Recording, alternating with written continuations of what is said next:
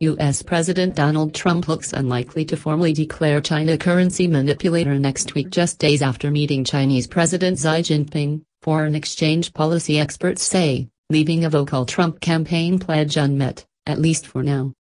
The U.S. Treasury would have to radically change its definitions of currency manipulation in order to squeeze China into that label for its next report due April 14, said these experts, several of whom contributed to past Treasury analysis of foreign exchange practices.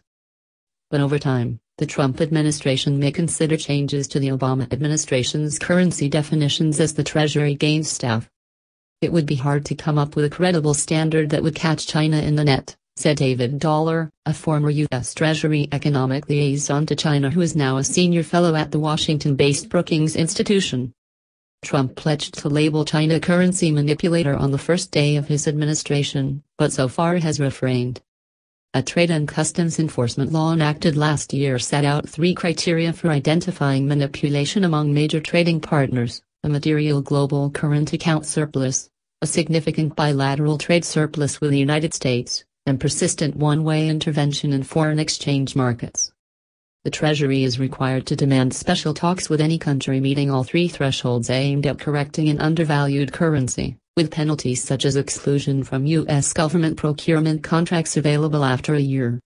Under the current Obama-defined thresholds, China only meets one of these criteria, based on its $347 billion goods trade surplus with the United States. Its central bank has for the past 2 years spent over $1 trillion to prop up the yuan's value, not to push it down. China's current account surplus, an indicator of its global trade balance, was 1.8% of GDP in 2016, well below the threshold for action.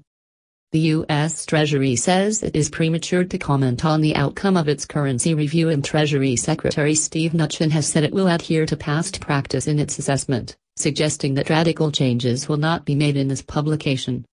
The conclusion among people like me from that seems to be that they're moving away from naming China, said Matthew Goodman, former Treasury official who wrote currency reports during the Clinton administration and is now at the Washington-based Center for Strategic and International Studies. But with the Trump administration pushing a trade agenda aimed at reducing U.S. trade deficits, particularly those with China, experts said that they expect the Trump administration to consider changes aimed at deterring future manipulations. Treasury will be in a much better position to make such changes for its October currency report, said Derek Scissors, a resident scholar and China trade expert at the American Enterprise Institute. I would be very surprised if a year from now the Obama criteria were still in place, Scissors said. The most logical option would be to lengthen the period for reviewing currency market interventions from 12 months to several years, capturing more past interventions by China, according to the policy experts.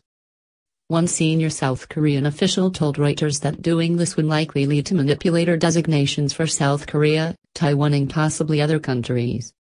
Treasury also could reduce the current account surplus threshold below 3% of gross domestic product to try to capture more potential offenders, but that would be at odds with long-standing views of the International Monetary Fund and G20 finance officials that 3% of GDP is about where surpluses start to become a concern.